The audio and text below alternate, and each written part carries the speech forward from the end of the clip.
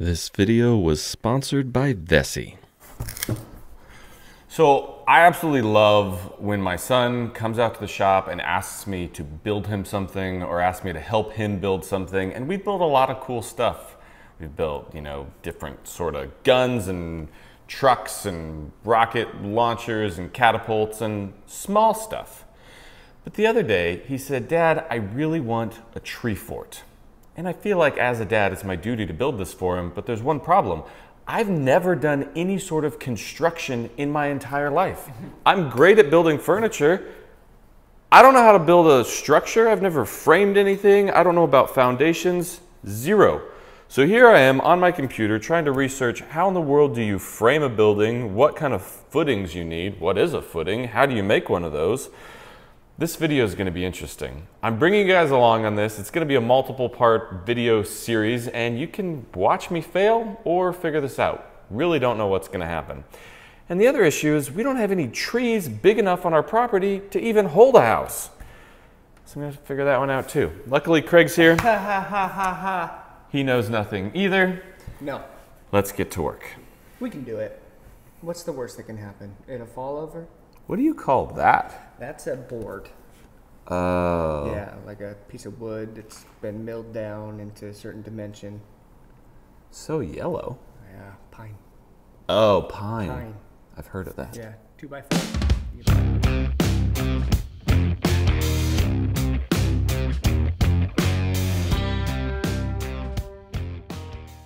So without knowing how to do anything, I did what a woodworker does, and that was get on SketchUp and start drawing something up. And this is what I came up with.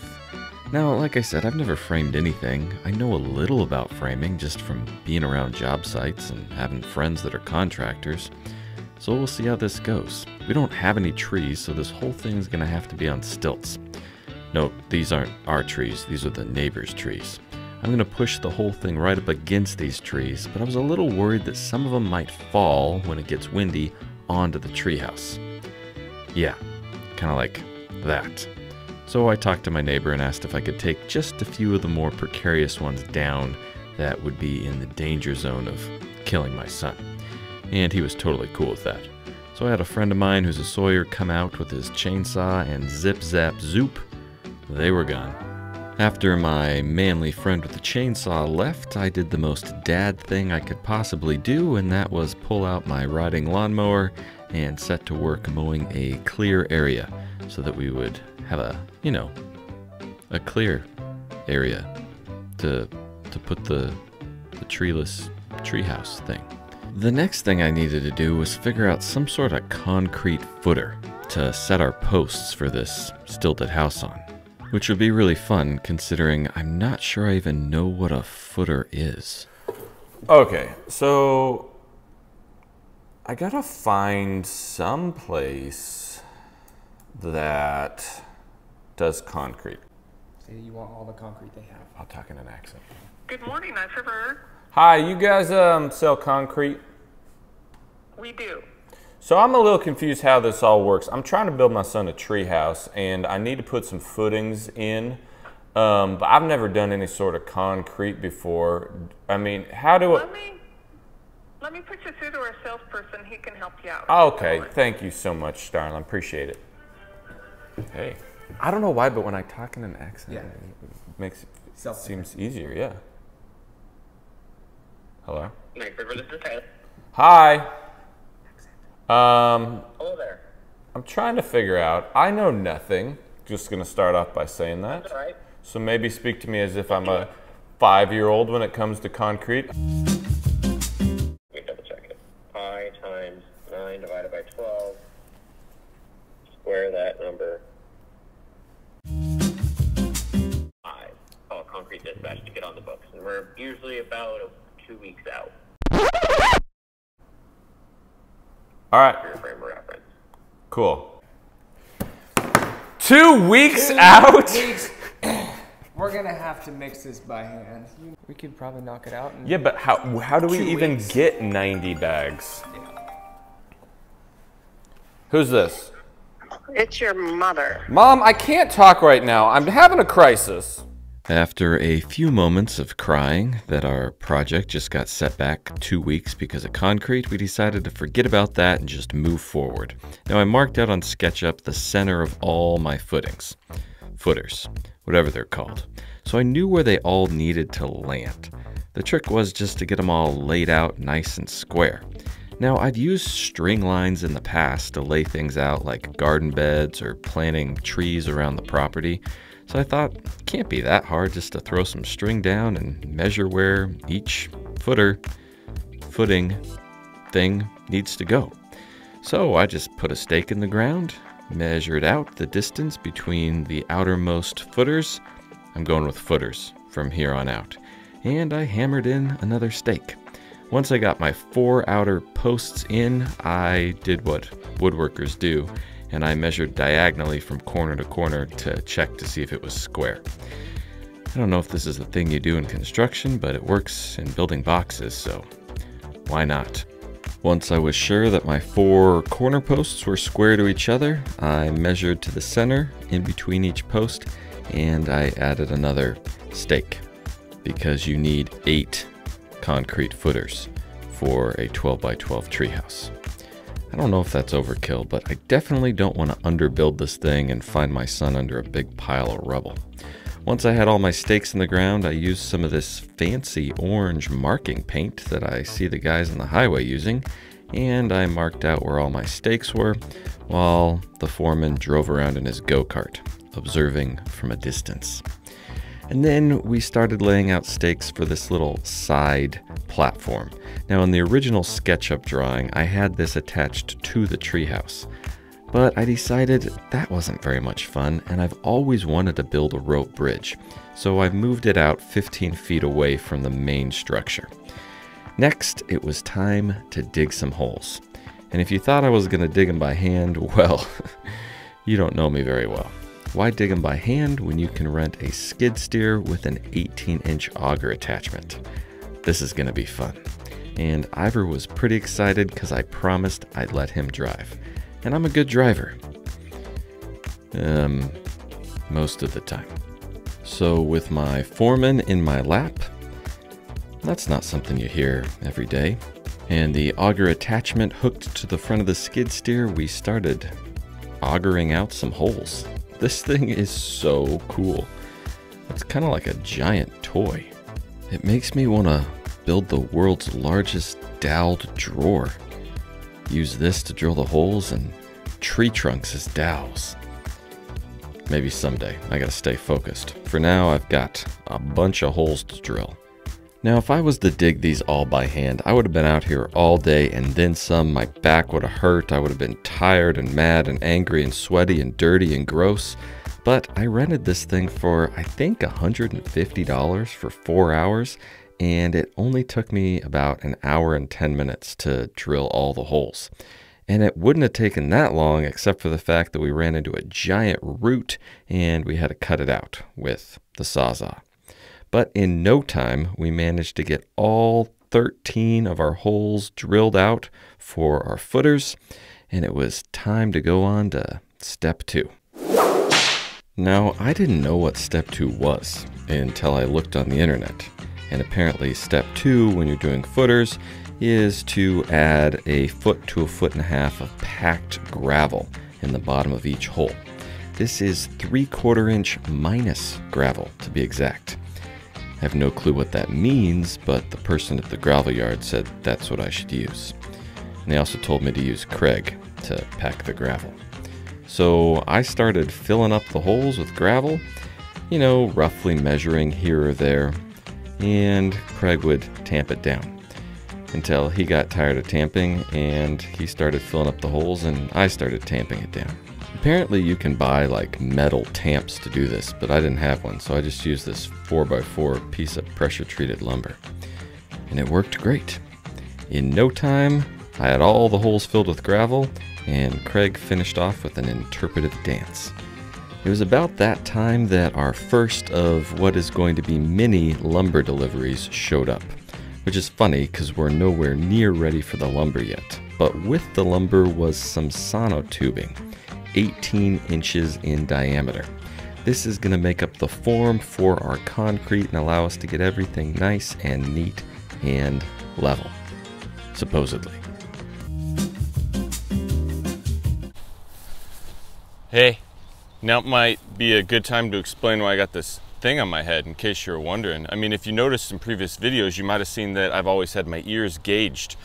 Well, that was a decision I made when I was a younger kid because I thought it made me look cool and hip and fly. And you know, it did to some extent. But then as I got older, I thought maybe I don't want my ears gauged anymore. But the only way to ungauge your ears is to have surgery to get them fixed. So I did that. So kids that are thinking about mutilating your body because it looks cool, let me ask you, does this look cool? Well, actually, it kind of does look cool, like the layered look. Looks pretty neat because I got like the multiple levels and the... Anyways, that's beside the point. That's why I got my ears covered up. All right, back to the treehouse. Next, I needed to cut this sonotube to the right length and slide it into all those holes I just dug. Well, the holes that the skid steer dug. Well, the holes that Ivor dug on the skid steer while I fell asleep. Anyways, I measured all of the sonotube and I cut it to length, cutting each piece anywhere between 30 to 36 inches. Now I say 30 to 36 because the holes in the back are actually a little bit lower than the holes in the front, so I was going to cut those sonotubes a little bit longer than the ones in the front to try and get everything somewhat level, and then I'll come through and make it perfectly level after I get it all in place, but you'll see what I mean here. Just trust me, I don't know what I'm doing. So with that level of confidence, I just kept cutting and shoving tubing into holes, hoping this was somewhat what you're supposed to do. I mean, I did a Google search, so I'm pretty much an expert at this point. And in no time, all my tubes were in place. That evening, after it started to get dark, I came out and I put a laser level on all of my tubes and started cutting them down. I had to wait until it was almost dark because the laser level I bought on Amazon was pretty cheap and not very powerful, and it wouldn't show up until it wasn't sunny. Quality tools at a quality price. Amazon. I wasn't quite sure how to cut these either, so I just grabbed a multi-tool and it worked great. Now, according to Wikipedia, the next step is to take some rebar and make some little rebar square things to put in the bottom of each hole. So I bought some rebar and I bought these cool little wire things that you hook the rebar together with. I think they're called bar wire, maybe? Anyways, they got 2 loops, one on each end. I just put a hook inside my drill, put it through each loop and twisted, and voila, they're hooked together. Now all I had to do is the same exact thing to every single corner, and I've made my very own tic-tac board.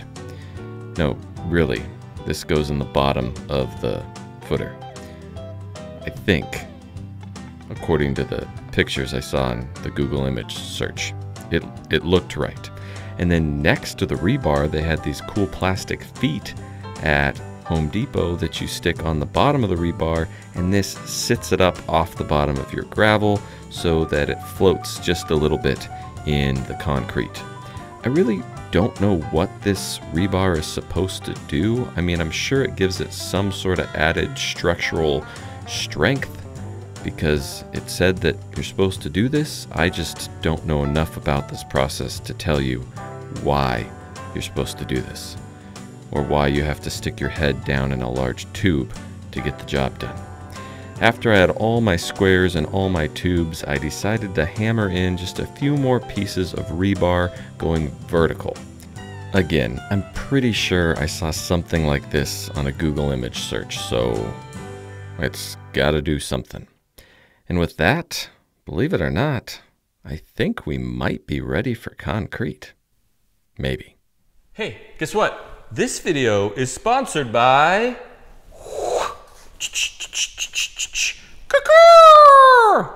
Vessis.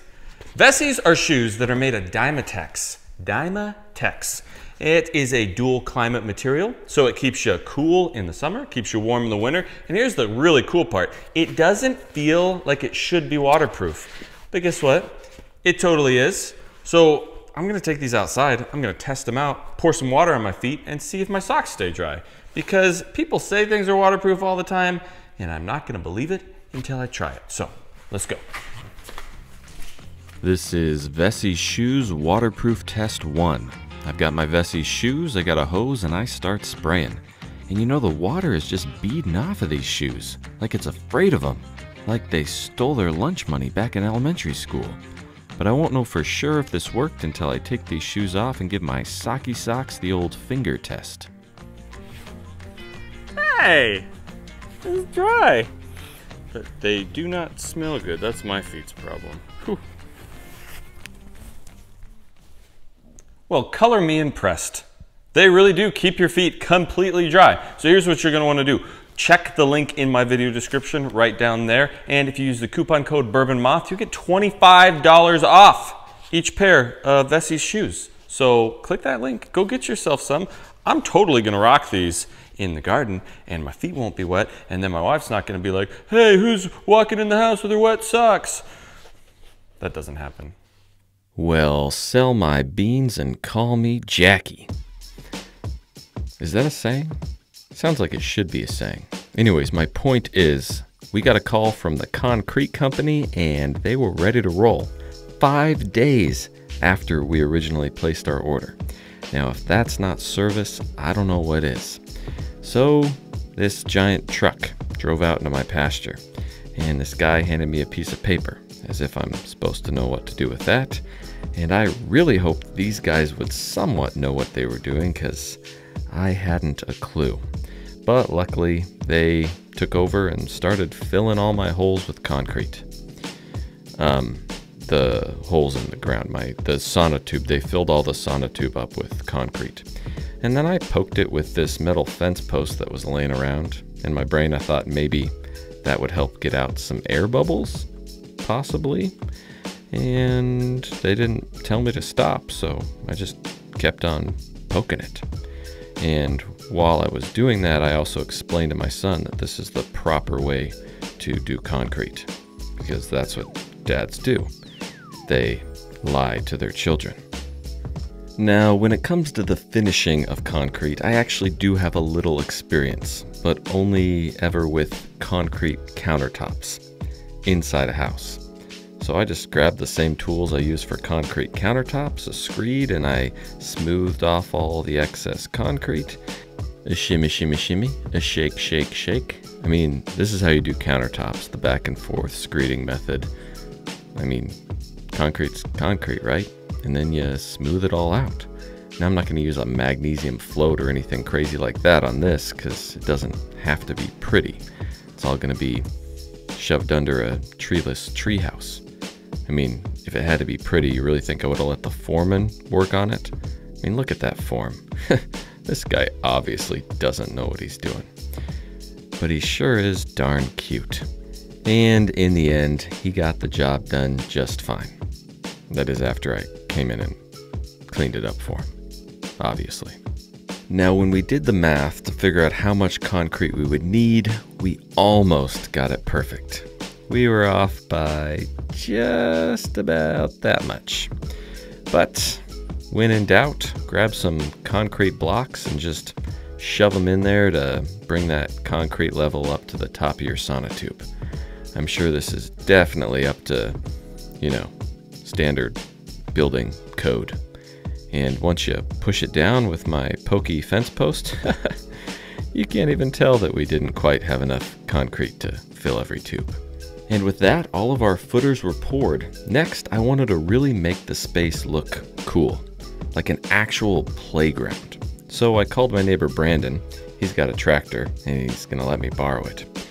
He also thought it was ridiculous that I had 13 footers for a kid's treehouse. Anyways, and I got a bunch of railroad ties and I decided to try and do a border of railroad ties around the entire perimeter and then fill the center with wood chips. I got one railroad tie in place, and then my wife brought me some fresh baked sourdough bread with butter.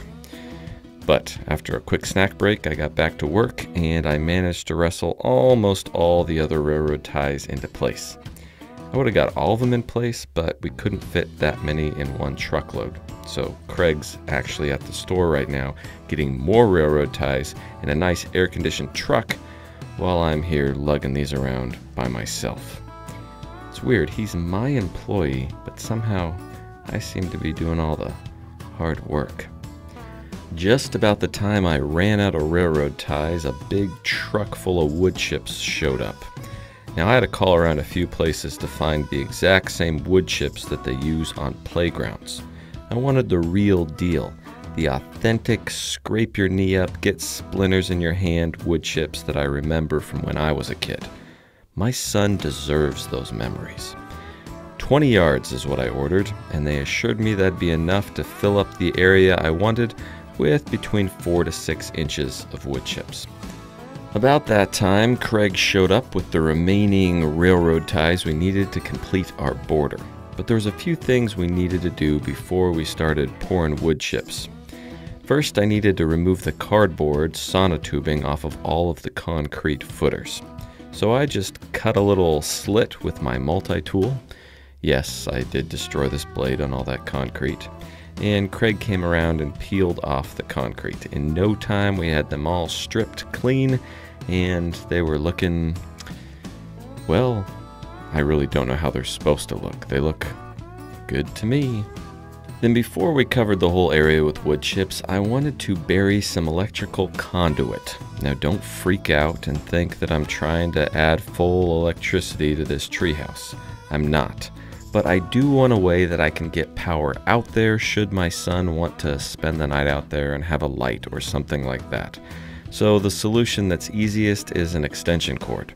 But I didn't want an extension cord running over the top of the bark chips that kids could trip over and, you know, that sort of thing. So I decided just to bury some conduit just under the surface of the bark chips, and I'll just eventually run an extension cord through there, and all I'll have to do is plug the treehouse in when I want electricity out there. Pretty simple. So I ran a string through the conduit after I glued it up so that I can pull a cord through later. I added some 90-degree elbows on either end. Well, I added 2 45s to equal 90 because it's a softer slope. And boom, just like that, we had some buried conduit and an easy way to run an extension cord out there without kids tripping all over it. This will pop up just outside the railroad tie border, where eventually I'll add a waterproof box that'll house the plug-in for the extension cord. With that all buried and covered up, it was time to add our weed barrier. I wanted to put a weed barrier down because, well, if I didn't, there'd be weeds in the wood chips. I mean, why else would you put a weed barrier down? I feel like that's pretty obvious. Don't need to explain it. Anyways, originally in my head, I thought we'd cover the entire thing in weed barrier and then cover the whole thing in wood chips. But the more I thought about it, that would mean that I would have to drive the tractor on top of the weed barrier. And even though we got a pretty heavy-duty weed barrier, I wasn't confident that the tractor wouldn't rip holes in the barrier if we drove on top of it. And I didn't want that to happen. So we decided to just do a row or two of the weed barrier and then add wood chips, and then do a row or two and then add more wood chips, and so on and so forth. You get the picture. And with each row we had to cut around our concrete footers, which is actually pretty satisfying. This is like some giant art project. I would cut around the footers, and then Craig would come back with these little weed barrier staples and push them through, anchoring the weed barrier to the ground and holding it in place. I think there's a good chance that weeds are still going to grow in these wood chips, but at least their roots will be really shallow and should be pretty easy to pull out. So with 2 layers of the weed barrier down, I grabbed the tractor and started dumping wood chips and a little grass. It was hard not to scoop up grass with the wood chips. And after each scoop I dumped, Craig would take the rake and smooth them out. And we just kept going back and forth, grabbing chips, dumping them, smoothing them out. Grabbing chips, dumping them, smoothing them out. Thank God for my neighbor Brandon and the use of his tractor. I see a couple bottles of bourbon in his future. It didn't take long to get into a pretty good rhythm of smoothing out bark dust, laying down weed barrier, and plopping on some wood chips. I even convinced the foreman to come drive the tractor for me so I could take a little nap. And he did an okay job. I mean, let's face it, he's 7, so driving tractors is only something he's been doing for about 2 years, where I've been doing it for a lifetime. But I will say, he's definitely getting the hang of it. Now, some might say that this whole wood chip border perimeter is a little overkill for a treehouse. And to that, I would have to say, you are 100% correct. You see, my son asked me to build him a treehouse, and I'm not the type of person that's just gonna throw a few boards together, slap it inside of a small Charlie Brown pine tree, and say, there you go, kid. If my son asks for a treehouse, he is gonna get a flippin' treehouse. And this thing's really twofold, because when he turns 18 and has to move out of the house, well, at least he won't have to move too far. He can just go sleep out in the treehouse. In no time, we had the last scoop of wood chips in place. We used every single bit of that 20 yards. In fact, we probably could have used just a bit more. And Craig was tired. I don't know why. Didn't even do that much today. Well, maybe we got a little work done, but part of me still feels like I just worked for an entire week just so that I could start working. The real fun is going to be when this thing goes vertical. And to see that, you'll have to stick around for the next episode in the treeless treehouse build. Are they footers or footings? Oh, man, I am exhausted. And I feel like I haven't even started yet. A week's worth of work just to be able to start building. If I was building a piece of furniture, I'd be done already. Man, I gotta hand it to all those construction guys. Hopefully you guys enjoyed that video. This is just video 1 in who knows how many videos. I'm determined to keep working on this thing until I get it done, and hopefully the foreman is gonna like it when it's all finished. Because if he doesn't, well, he might have to live out there. No, I'm just joking. He's gonna love it. Follow along, check the link down below for, I don't know, there's probably some stuff down there. There's a link to our Patreon if you want to support the channel that way. You get behind the scenes footage and coupon codes and weekly live YouTube question and answer sessions. Anyways, check that out. I'm gonna go take a nap and take some ibuprofen. Oh.